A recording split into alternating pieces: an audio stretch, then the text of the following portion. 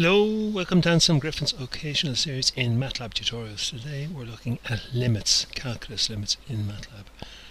Excuse me. I won't be going into the theory of limits, I'm just going to show you how to do limits in Matlab. Okay, big thing, if you don't have the symbolic toolbox in Matlab, you just can't do it, so you'd have to check that first. Again, this isn't the most robust program, it's just to show you how to do limits in Matlab.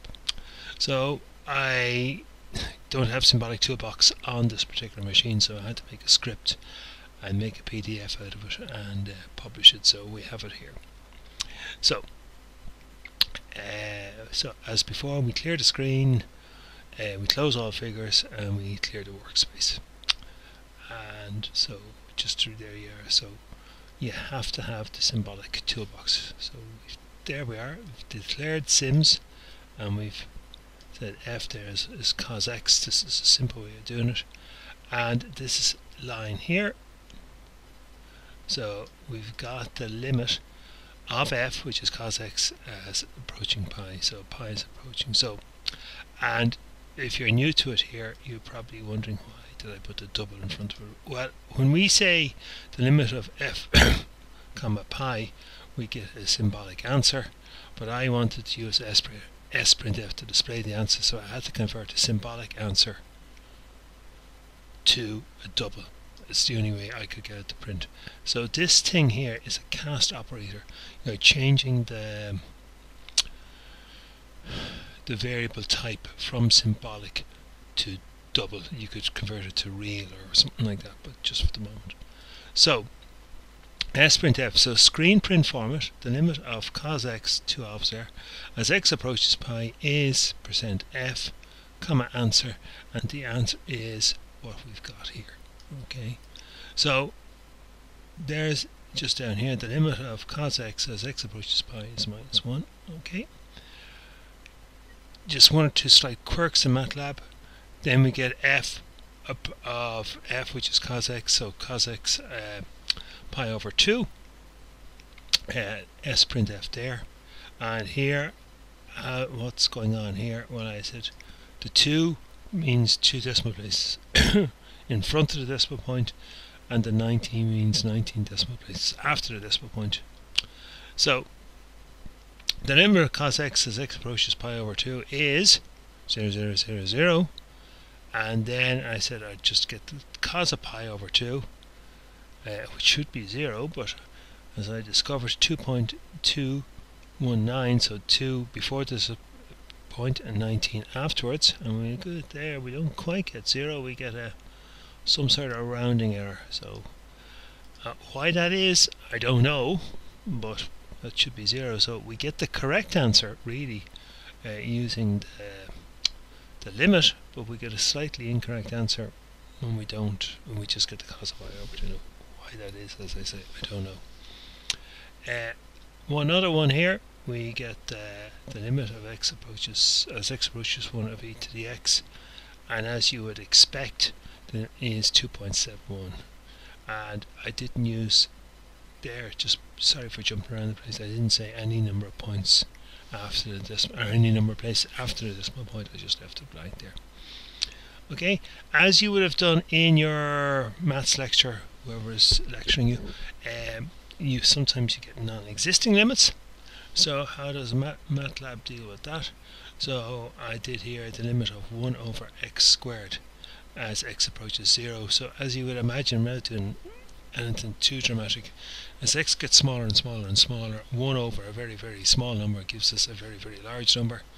So yeah, so there the limit of 1 over x squared as x approaches 0 is infinite. And then I did 1 over x cubed. When you get 1 over x cubed, you get nan, and nan is our number. I think we met this before doing the complex numbers. 1 over x cubed is carried on down a bit further. Now, you would have done in your maths lecture, you could say approaching from the left side, approaching from the right side, etc. So what we're saying here is the 1 over x cubed of x as x approaches 0 from the right side. In other words, x is positive, and we get infinity there. That line there jumps to that line there.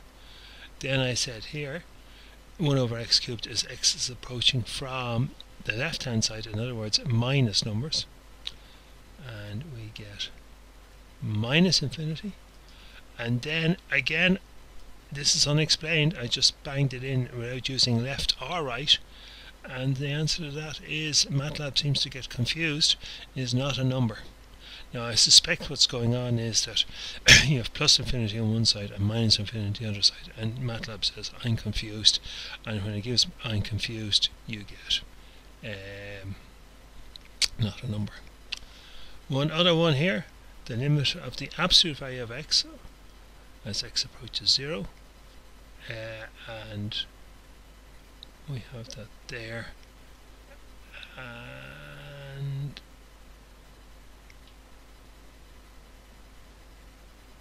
yeah, I'm just wondering why I see it twice, but anyway, when you're doing it, there is 1, and then it's minus 1 from the other side. Okay. Oh yeah, sorry, there they are, just there.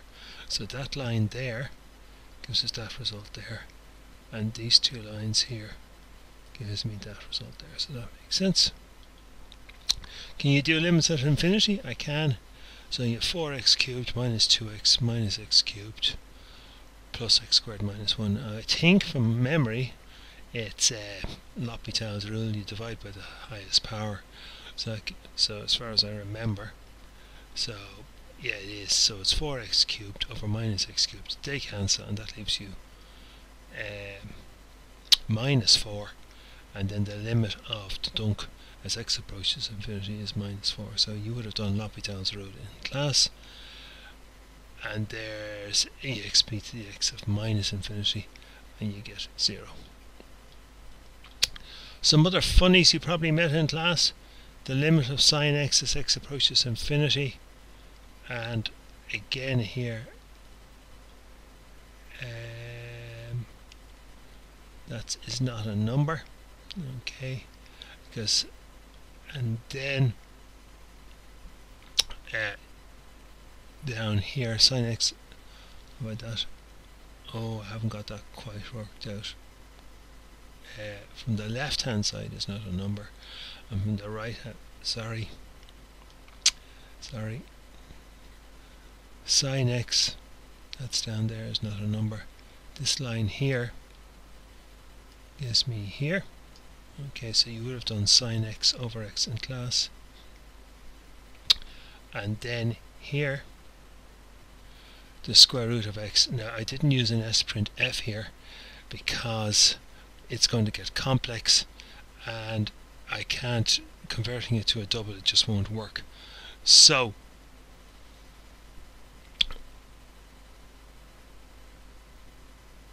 that should have given me, for some odd reason, apologies now, something didn't happen there. I'm just going to leave it to you in class. The limit of the square root of x from 0, from the, as approaches 0 from the left hand side, and then we have the limit of the square root of x as approaches from the right hand side. So here from the left hand side we're going to end up with complex numbers, so you can investigate as to what Matlab does, and from here the square root of x as x approaches from the right hand side will give us positive some number, so that is the only one that makes sense. Okay. Oh, sorry, I know why I didn't get it here.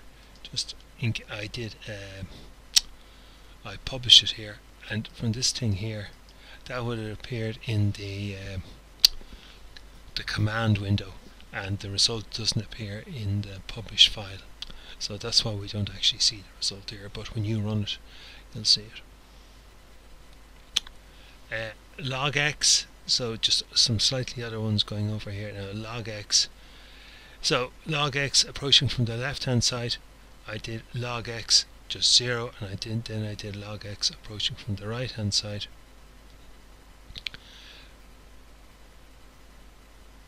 So this one there, if you just say the left hand side, you get minus infinity plus pi I, so you get a complex answer, as you would imagine. this one here without using left or right. It gets confused with not a number.